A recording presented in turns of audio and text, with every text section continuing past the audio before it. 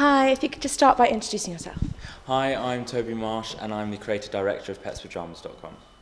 And how did the exhibition come about? So we have a long-standing working relationship with Dogs Trust, and we met Gerrard Gethins, the photographer, last year. And we own the building and we have this gallery space, this amazing space that we don't often get the chance to use. So we thought, we put our brains together, we wanted to raise money for the Dogs Trust, and we came up with the idea for this exhibition. And Gerrard desperately wanted to showcase his work, and we wanted to give him the chance to do that. And how does it work? How do people donate money to the Dogs Trust? So we have put all the works up online on Pyjamas.com. Just go to the site and it's plastered everywhere. And people can go online, they can view all the pictures up there, and they can then place a bid.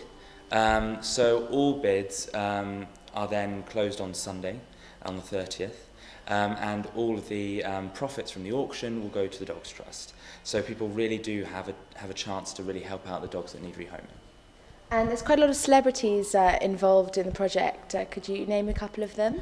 We have lots of celebrities involved. They were so generous with their time.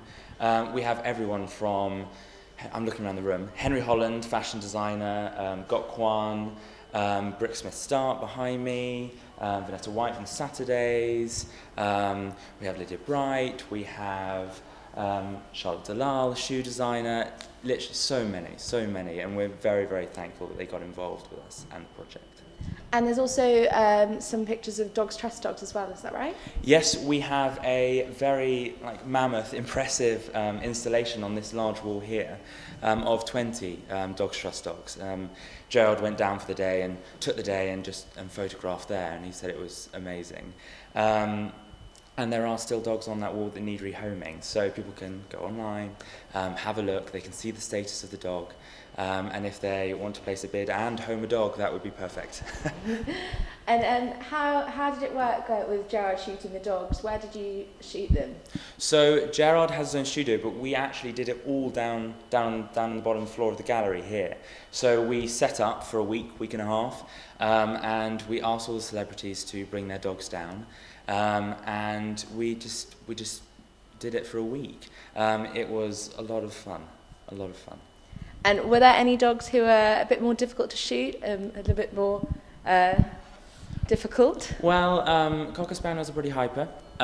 We made the mistake of introducing a squeaky toy, which went down very well, but wasn't particularly conducive to a photo shoot. My mistake.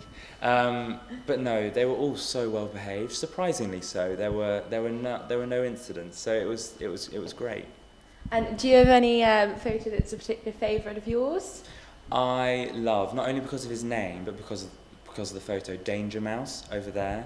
Eugene Ware's dog. Cutest thing ever. Danger Mouse, best name ever. I've also put him on the postcards as well because he's just one of my favourites. Great, thank you very much for talking to High Society Hounds. It's an absolute pleasure, and thank you for coming down to see us. Thank you.